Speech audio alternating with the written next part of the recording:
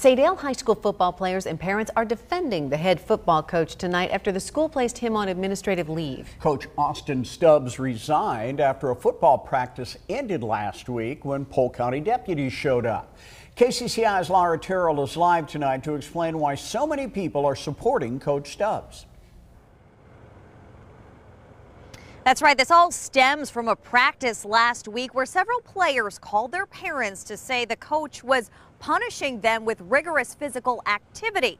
Polk County deputies were called, no charges were filed, and now players and parents are coming to the coach's defense, saying he never put them in harm's way. There's a lot of things that have been blown out of proportion. Steve Roberts' son is the quarterback at Saydel High School. He's speaking out in support of head football coach Austin Stubbs after a practice last week spurred a lot of backlash. I want to get out there that coach did not put those kids in harm.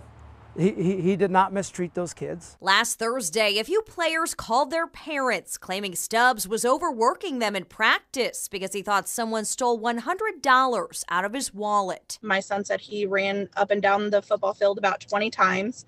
He was also making injured players hold 20-pound bags over their heads. Amanda Boyer told KCCI on Monday that she thinks Stubbs should lose his job because of what her son went through. You don't expect to send your kids to school to their practice and then come home crying. But these two seniors on the football team were there and say their coach acted appropriately and reasonably. No, it was definitely reasonable.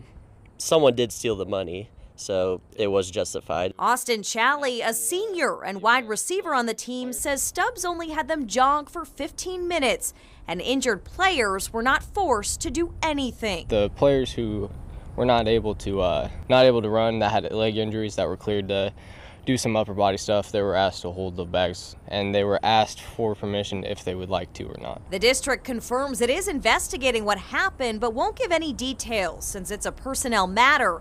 Players say Stubbs called each of them the following day to let them know he resigned. The coach is like, listen, Judd, I will still help you. I will help you. I will get a hold of the colleges. For those of you that want to go to that next level, let me know and I will do everything I can to help you guys out. He's no longer his coach, right? So what's that show as a person right there, that he's still willing to help these kids out?